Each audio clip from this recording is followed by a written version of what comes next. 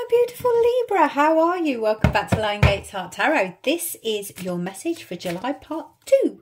If you're able to do so and they haven't switched the comments off with darkness attacking the channel, please leave me a little message, a little heart, a little hello. I love connecting with your energy. I love you saying hello to me.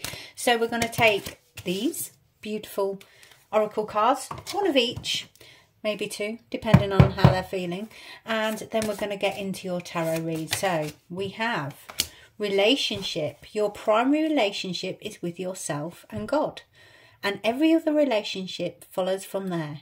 To attract, heal or balance a relationship, then snuggle more closely with your loving creator as you feel safe and loved within. So shall your other relationships bloom and prosper.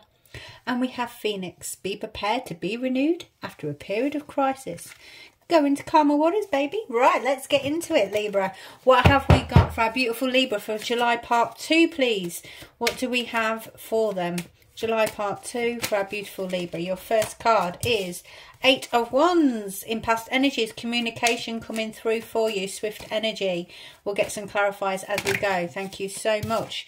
We have the 10 of Wands, we have the Knight of Cups, we have the 6 of Cups, and we need 2 more, please, Angel Spirit guys. We have the Lovers, and we have the 5 of Swords. Thank you. And at the bottom we have the Page of Cups. This could be a message coming in to you. This could be secrets to be told. So it could mean something to do with children. Right, 8 of Wands. Thank you so much. We have the 2 of Pentacles and the World. The cycle is complete. Lovely. 10 of Wands. What's this all about? Okay. Work, work, work, work, work. King of Cups. Okay.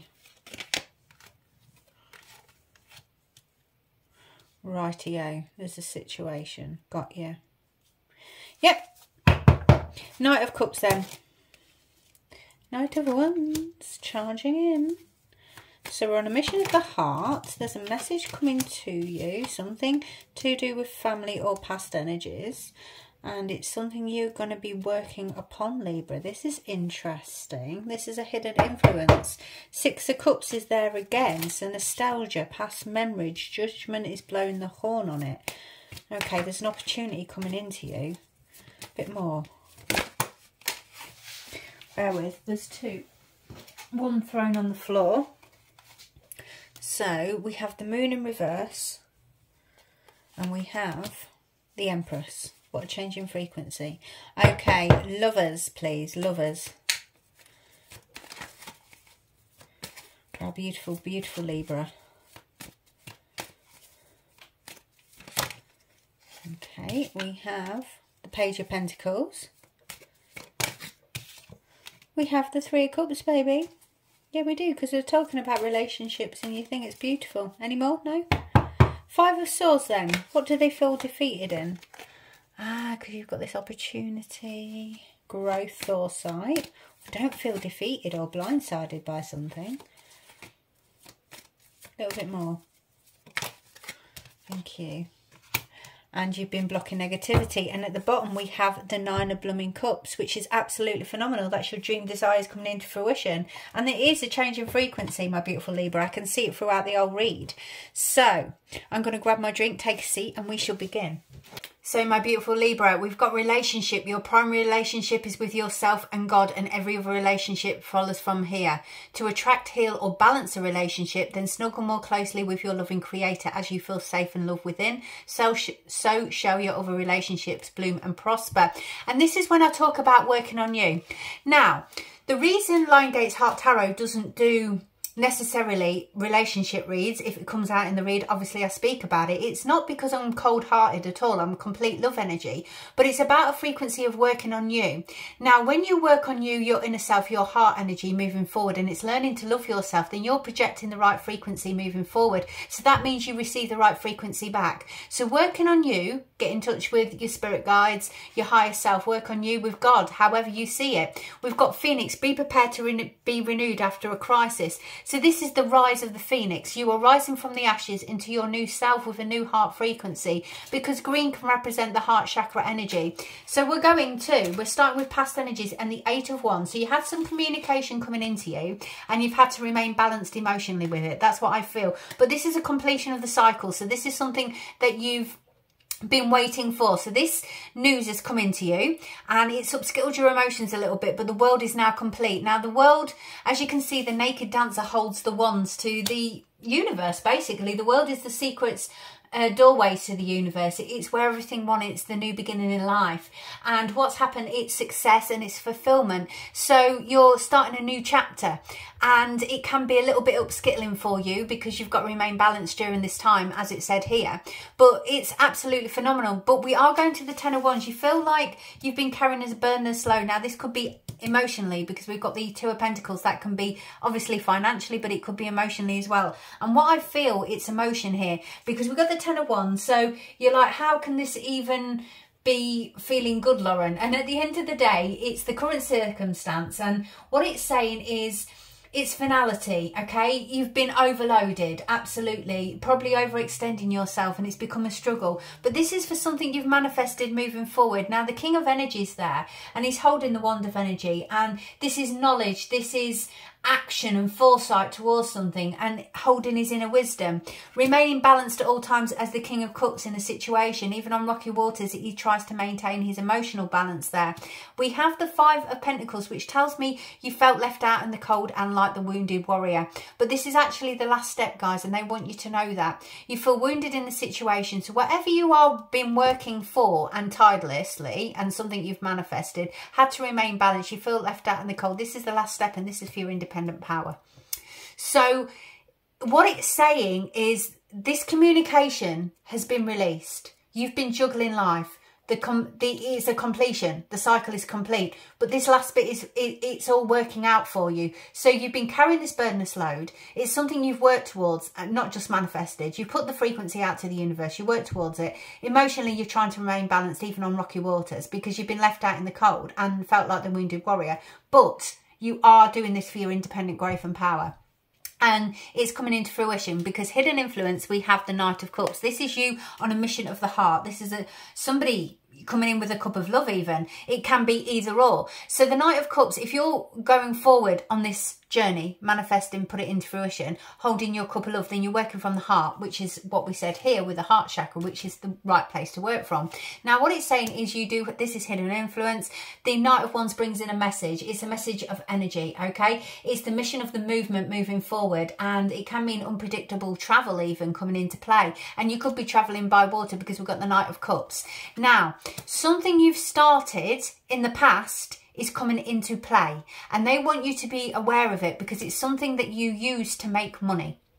Okay, so you've started something in the past, which is this communication, the cycle. You've working your butt towards it. It's moving forward. You've put all your energy into it, feeling like the wounded warrior. You're on a mission of the heart, but communication is coming to you. This is something you've started in the past, because we're talking about nostalgia, past memories. It can even be related to family, the 6 of Cups in my reads. But it's to do with the 3 of Pentacles, and the 3 of Pentacles represents the passion you use to make money. So you've got a message with regarding that, and you could be traveling due to this message. And that's what they're saying. So the hidden influence is your heart energy, which is absolutely amazing, because it's all coming into fruition. Now the obstacles, as I said, that can mean my family card. We've got the 6 of Cups. That's clarified with Judgment, the Moon in reverse, and the Empress. So what that's talking about is past memories. That's your past, the 6 of Cups, okay? Childhood memories, that can be my family card as well. So a lot of the time it's past memories with family. That's how I see it. And Judgment is blowing its horn. Now Judgment is saying lay your past to rest, release your past self, forgive others, and move forward, because this opportunity is coming to you. Now what's they're also saying is it can be related to an opportunity, and it's going to upskill the family dynamics, which can be an obstacle, absolutely. But the Moon is be very careful, because hidden enemies lurk. You will have to keep your wits about you. So make sure you're in tune with your angel spirit guides. Make sure you ask Michael to come in for protection, and all your angels surround you with their beautiful light. I'm not saying be worried about it. I'm not at all. Just go with your intuition. That's what I would say, because you can see through the illusions, because we've got Empress energy. Empress is the highest queen, if you like. You know, she's holding the wand of energy there, and she's also abundance. And maybe what's happening now, something's been hidden from you with regards family, but judgment is blowing its horn for your abundance. What this could mean is this opportunity is bringing you abundance, but it's going to impact your family dynamics, and it's upskittling the energy. It can be causing you a bit of depression. So it's like a decision has to be made, because what you should do is make a decision is next. And that's how I feel here, my beautiful Libra. So what you should do, lovers, with the Page of Pentacles and the Three of Cups. So in this case, what it can mean is, lovers, it's a decisive point has been met, okay? And the Page of Pentacles is for the page holds one pentacle, okay? So that's the new material realm taking place here. And you're going to celebrate it, absolutely. But the Page of Pentacles is like the message, the material help and money development coming into play here. And a decisive point has been made. I believe that something in the past here you're going to have to let go of, but you're going to have to be clever about it. And because you're expressing this new thing into existence, a decisive point has been met, and it could mean a talk about you improving your skill set, absolutely.